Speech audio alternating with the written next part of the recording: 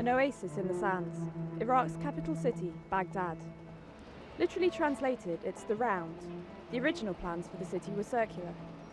Today, it's the city's drivers who are sent in circles. Not a problem when a full tank of petrol costs 25 cents. At those prices, it's easy to take a leisurely tour of the innumerable statues of President Saddam Hussein. Saddam has done a great deal for the fine arts, and most of all for sculpture.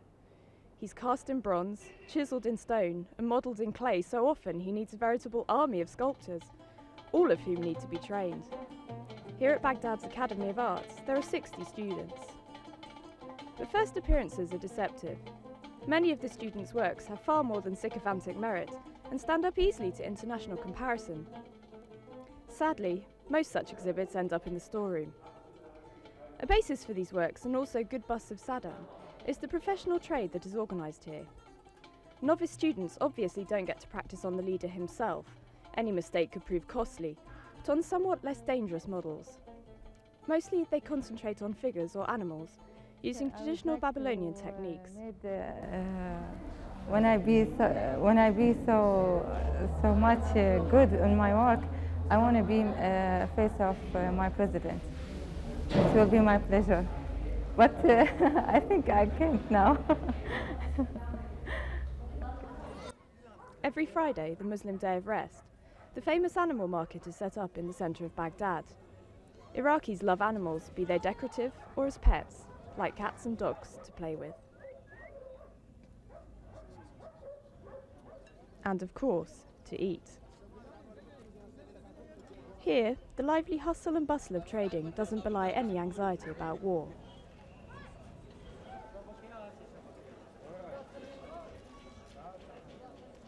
Passing the herds of camel an hour's trip south on the bus leads to Babylon, the cradle of human culture.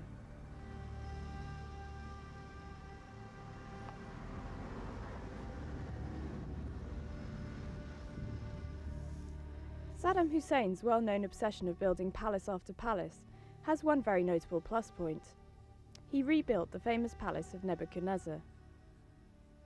As a co-builder, he has immortalised himself forever in these walls.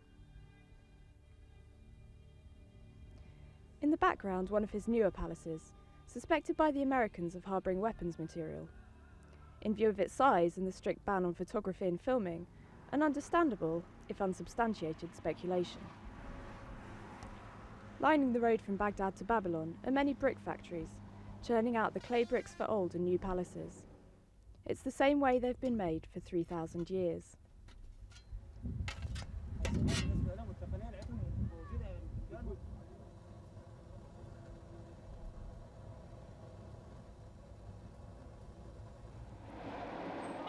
Back in Baghdad, the next stop is in the artists' quarter, in the Café Shabenda.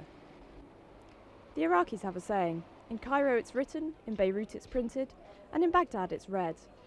At this book market, all manner of printed matter is bartered and bought, down to help guides for the computer illiterate. Equally international are the video stores.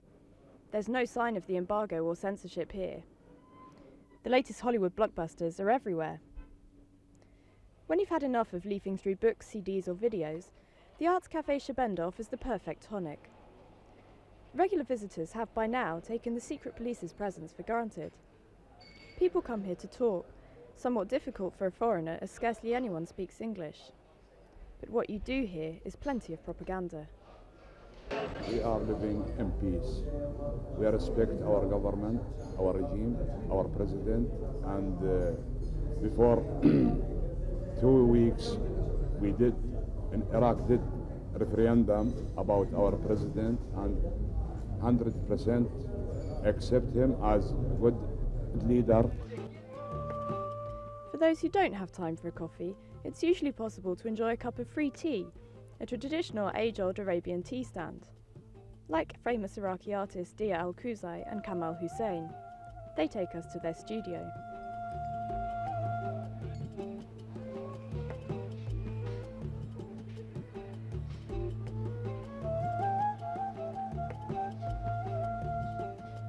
Khuzai is teased by his peers for always painting the same picture. He counters that everyone does. He's also famous for his bicycle pictures. There's a whole load of him, and the pile is growing. Strange when you consider there are hardly any bikes in Baghdad, on account of petrol prices being so low. He reasons that the horse has been painted so much, and no one says anything. The bike is also known as the Iron Horse. Kuzai loves these iron horses, and so he paints them. His pictures sell well.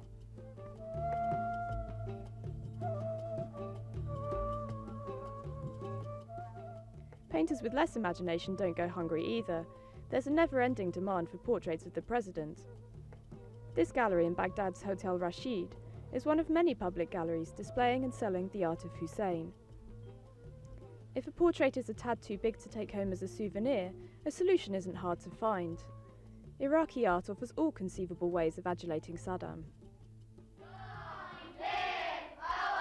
With precise tone and timing, Saddam's welcome chant chimes out at the start of English hour at the music school. 1, 2. With Franz Schubert, the endeavours are just as honest, if not quite as harmonious.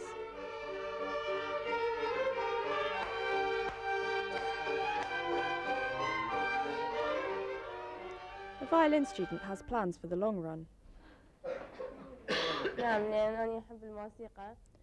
I would like to become a professional musician and play in a symphony orchestra, but I would also like to study engineering alongside.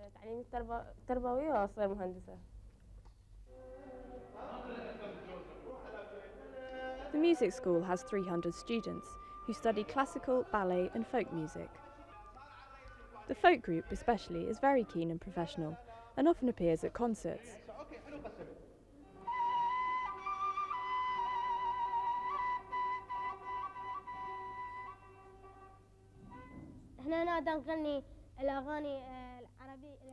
I will now sing an old Arabian folk song that is very famous in Iraq. The words mean, what is shining above the palm trees? Is it the moon or is it your darling cheeks?